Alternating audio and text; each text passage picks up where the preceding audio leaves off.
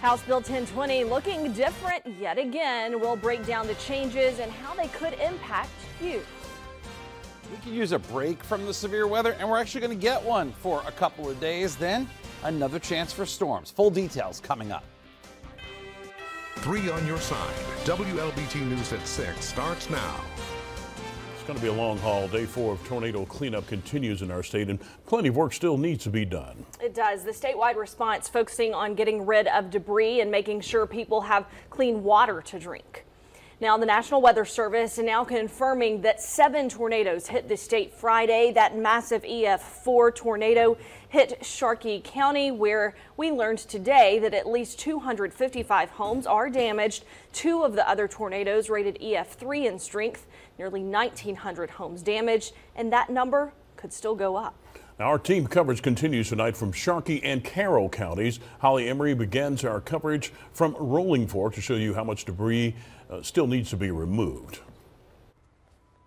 Howard, for reference, I'm 5'3", and these are the types of piles that have been pushed out throughout the county. And this is just debris of stuff getting off of the road. And these piles are about 6 feet, if not more, tall.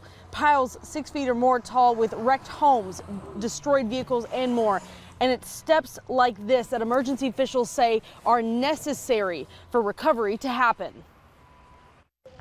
A long road ahead for the residents of Rolling Fork as everyone pitches in for recovery efforts. We're transitioning right now from response during the night of the incident to the recovery phase at this point. We're trying to bring people back to some type of normalcy during the recovery phase. Right now, emergency management directors from around the state are helping Sharkey County develop goals for the coming weeks and beyond. We help the Board of Supervisors get back on track to make sure this community is resilient. There are short-term goals we're looking at for as debris removal, making sure the piles are restored, and also the individual assistance, making sure these individuals are getting help that they need from FEMA. Sharkey County EMA Director Frank Eason says contracts have been approved by the board to allow companies to come in and work on clearing properties and restoring power to the community. Next up for completion, health and emergency services. Right now, the clinics are open, but we're in the process of bringing our hospital back up.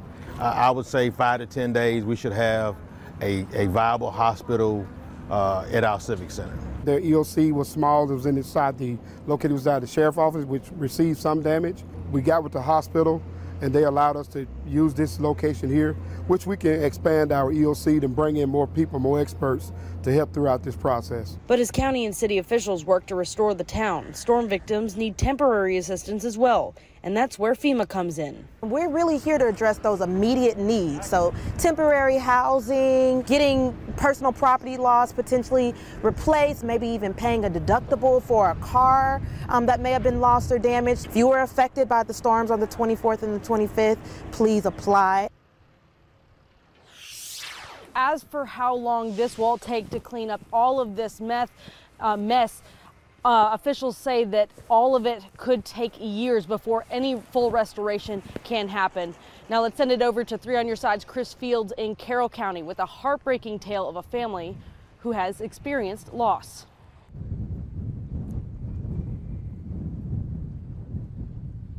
Now this is what remains of what used to be the home of the Munford family. Now all that's left are cinder blocks and damaged vehicles in the driveway. Now unfortunately their home blew away during the tornado, killing them, killing a mother, a father, and a son, and leaving their twin son severely injured. When LaShonda Hemfield-Jeriff got the alarming news, I think I fainted.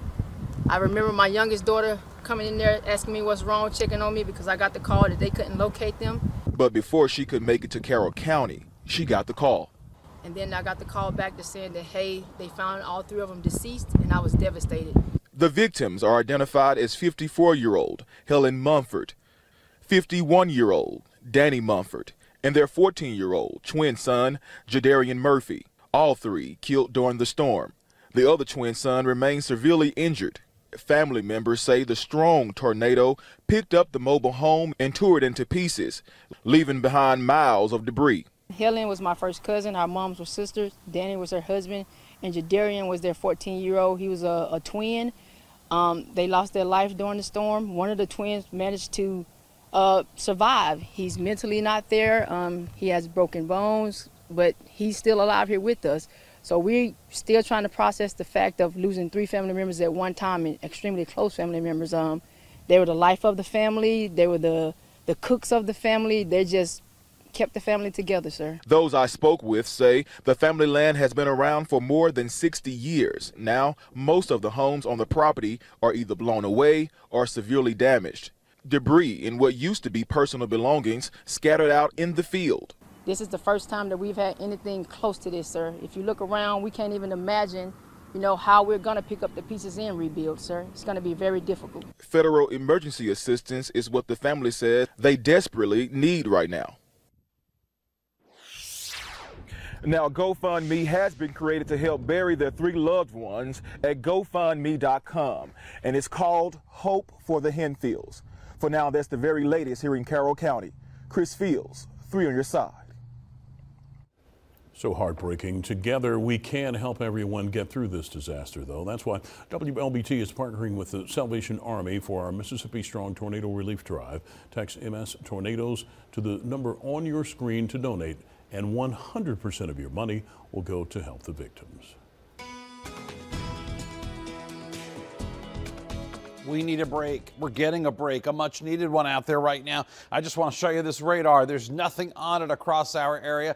Live first alert Doppler radar shows things are quiet. Earlier showers that happened across our southernmost counties are now in the Gulf of Mexico. And in fact, as far as rainfall goes, we had anywhere from 1 to 3 inches of rain across the southern counties very early this morning, 2, 3, 4, 5 o'clock in the morning. Most of the showers then exited on out, and now we're left with just a few high clouds out there. Partly sunny skies, temperatures in the 60s and 70s, Macomb 71, Jackson at 68 degrees. Power outages were down a little bit now, 5,000 customers statewide, but as our weather looks pretty good for tonight, we could be looking at more storms later this week. I've got details on that coming up. Your elected officials will be in Jackson a little longer than first planned. They still haven't agreed on a budget, and there are controversial bills left to handle, like House Bill 1020. Here's the latest. Okay, 1020 is no different than any other bill that's filed in the legislative process. It starts in one way, it goes through the public scrutiny, and it hopefully improves. You've seen the public outcry for various pieces of House Bill 1020. Now a conference report is filed, and it looks different from the other versions you've seen. The only conferee from Jackson, Earl Banks, previously said he was waiting on a conference meeting, so we asked if he ever got that. Did the 6 of you ever sit down at the same room? No, never at all. We've all met at different times. Meeting logistics aside, let's get into the changes. Some deleted elements are back in slightly different ways. They're now proposing creating a new court for the Capitol Complex Improvement District with an appointed judge and prosecutors. Because you have the CCID, it's basically effectively a municipal court. And all across the state, that's what municipal courts do. They handle your preliminary matters, or they handle your traffic laws and things like that. And so that's where that came from. Municipal court system that would be set up, municipal court system that we've set up, those funds will go to the city of Jackson, not to Hinds County, nor to the state of Mississippi. From a policing perspective, the CCID lines would be expanded, but not quite as far north as first proposed. And who responds? Capitol Police, only within the CCID, will have primary jurisdiction, and outside of the CCID, JPD will have primary jurisdiction, and they'll work together in each other's areas. An accountability piece was added that would require a public hearing every quarter for you to express any concerns or ask questions. So we're still working on the conference report. I expect a final version within the next day or so. Now remember, this is not a done deal. It has to be voted on by both the House and Senate again, so expect more debate. Now, some of you are beginning to wonder if your trash here in Jackson will be picked up next week. The city's contract with its current garbage provider will expire in just 3 days. No other company is set to take the reins at this point. 3 on your side, Brendan Hall speaks with residents about their concerns. Brendan? Howard, for the most part, the people I spoke to say they don't care what company is picking up their trash as long as it's being picked up. But unfortunately, right now, even that's in question. Tuesday morning, all the trash cans along Riverwood Drive were empty. A woman who lives on the street says 3 days from now, she hopes that's still the case. I'm concerned. But the reality is all Jackson residents are left with no choice but to wonder what will happen if it's not. It's going to be chaos. Can you imagine trash littering all over Jackson? No one to clean it up. The city's emergency contract with its current trash collector, Richards Disposal, is set to expire on March 31st, with no one waiting in the wings to take over. Monday, the Jackson City Council president claimed the ball is in the mayor's court to bring a new option to the council and one that can get a majority vote. The mayor, meanwhile, says he stands with the conclusions of the evaluation process, which determined Richards was the top vendor. Amid all this back and forth, residents say they've been lost in the shuffle. This is a ridiculous situation between the city council and the mayor. It's embarrassing for the city, which doesn't need any more embarrassment. I'm just not understanding why why they can't work together. If they're all here for the same common goal, then we shouldn't have the conflict. The people are the one that's suffering, really. Some say they'd like the city to stick with Richards. Others say they'd like to go back to waste management. Everyone says they just want their trash picked up. We shouldn't have to go through this. No, it's ridiculous. It's trash pickup. It's part of what we pay our taxes for. Again, the last day of Richards Disposal's contract is Friday. As of now, no meeting has been scheduled between the mayor and council to hash out the future of trash pickup here in the capital city. Brendan Hall, 3 on your side.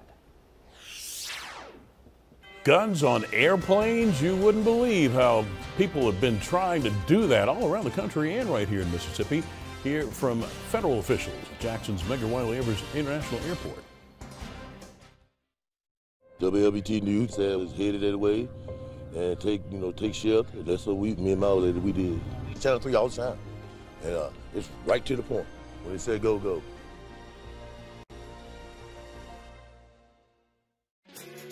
Went to the Jackson Airport this morning to discuss your safety. 3 on your side's Joseph Doring joins us now to break down those details. Joseph?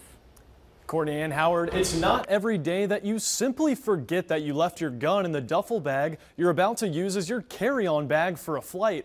But even if it's an honest mistake, it poses a severe risk to everyone around you at an airport and can have irreversible consequences.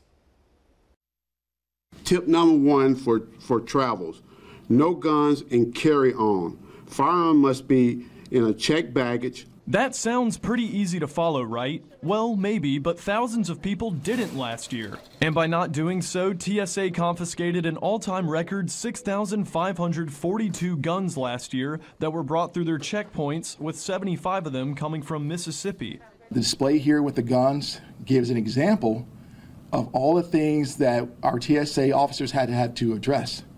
But they also, based upon the things that have been described this morning, are situations that are very avoidable. Just like Jermica Fomby of the Mississippi FBI just said, traveling with a gun is very avoidable if you know how. You need to declare your gun each time you fly, as well as get it checked as its own item. It needs to be unloaded and boxed in a hard-sided container. And if you don't follow those basic steps, Kim Jackson with Mississippi TSA says there will be consequences. Don't let bringing a gun to a federal checkpoint be a reason you cannot answer no to the question often asked on a job application: have you ever been arrested? On top of hurting your reputation, Jackson says you could end up paying a $15,000 fine regardless of if you are arrested or not. And if you have TSA pre-check, Jackson says that could be permanently revoked too. So, the next time you fly, make sure you double check your bag for not only guns, but also for any other items that could be deemed dangerous to others around you. Now, as it stands right now, Mississippi has 14 confirmed firearm cases this calendar year, which is below the state average from last year. Joseph Doring, 3 on your side. Startling to think about, but yeah, it sure glad is. that they're catching those folks. So we're going to switch gears That's right right now and find out what is happening with our weather now, Dave. Yeah, we're finally going to get some better weather for a couple of days at least. I've got some new information to share with you on the South Delta tornado. This thing was on the ground 1 hour and 11 minutes. The path again, 59 miles and EF4, 170-mile-per-hour winds. I've got another threat for severe weather on the way for this week, and we could be flirting with 90 degrees next week. Details coming up. Spring savings are happening now at Tillman Furniture. Get this 4-piece queen bedroom set for only $73 per month. This 2-piece sofa and love seat for only $103 per month. Choose a sideboard for only $62 per month. Or take advantage of Tillman's 12-month no... Looking the Jackson skyline there, temperatures made it today to 74 degrees in Jackson. It's pretty close to normal for this time of year. Right now we've got mostly sunny skies at this Renaissance at Colony Park, 67 in Ridgeland, 68 Jackson, Canton at 66, Florence 69, and currently 65 degrees in Raymond. We've got mostly sunny skies out there. Clouds are starting to move on out. These are just some high clouds around, but they're going to be around for much of this evening. Don't forget, we got a 5-planet alignment going on in the sky this evening. You got to check it out, though. Very shortly after sunset, between 7 and 8 p.m., look close to where the moon is located in the sky if you can get away from some of these clouds. Otherwise, we're updating you on power outages. We're playing around that 5,000 person customer, I should say, count in the state of Mississippi. About 5,000 customers currently without power. Nice weather around here tomorrow, Thursday, and really most of Friday. But towards Friday evening, here comes the next weather maker. This is going to be Friday evening. Showers and thunderstorms are likely. Saturday, weather improves. Sunday looks pretty decent too. But Monday and Tuesday, more showers and storms are coming back into the picture around here. Now, the next severe weather threat is really going to be focused somewhere between St. Louis and Memphis, but we're going to be on the fringes of it and close enough where we do have a 2 in effect. That is a slight risk for severe weather come late Friday and very early on Saturday. So the next threat we're thinking is sometime between 5 p.m. on Friday and 2 a.m. Saturday morning. The damaging wind threat is up there. The tornado risk is low. The flash flood potential also low, but there is a potential for some large hail in this system as well. Let's talk more about this tornado threat. It's a lower end threat. Certainly not much is going to happen probably through about 5 p.m. Friday. We're looking at yellows and reds here on the screen, and they do start to develop as we get into the evening, around or just after sunset on Friday. We're going to be watching very closely to see if our weather does flare up. That is also going to be true through about midnight or so. And thereafter, going into Saturday, rapidly that threat just disappears by sunrise Saturday morning. So chances for rain are there, not for the next couple of days, but every day for the next 10 days beyond that. Yeah, we're going to be looking at a good chance for showers and thunderstorms out there. Rainfall looks like this over the next 7 days or so, somewhere under an inch of rain. So we're not expecting a lot of rain at all from the next system. And in fact, right now we're at 5 inches for the month of March. About normal for this time of the month and year. And you can see since the 1st of January, we've had over 17 inches of rainfall. Could we be 90 degrees next week? It's a possibility.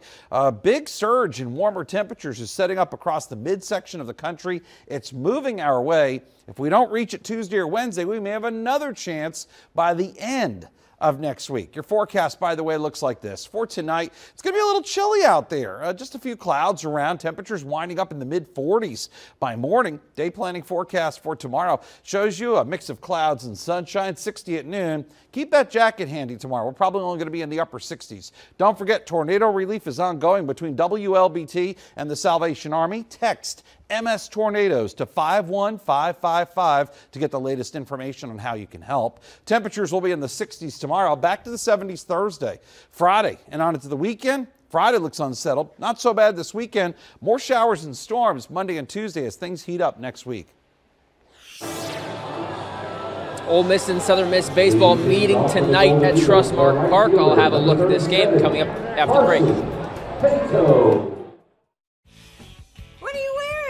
Hey, it's Marge. I'm bringing good luck to everyone. Our customers are lucky every day at Bob Boyd Honda. Spread the charm in a new Accord for 3.9% financing, or sprinkle a little holiday magic in a new Pilot for only 3.9% financing.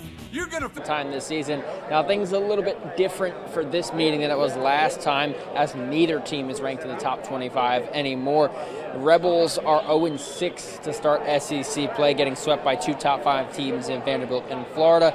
Golden Eagles are just 3-3 in the Sun Belt, and right now we are in the bottom of the second. Southern Miss is up 1-0. Proud to represent, our great state of Mississippi. We're honored to be here today and thankful for the recognition. Thank you so much.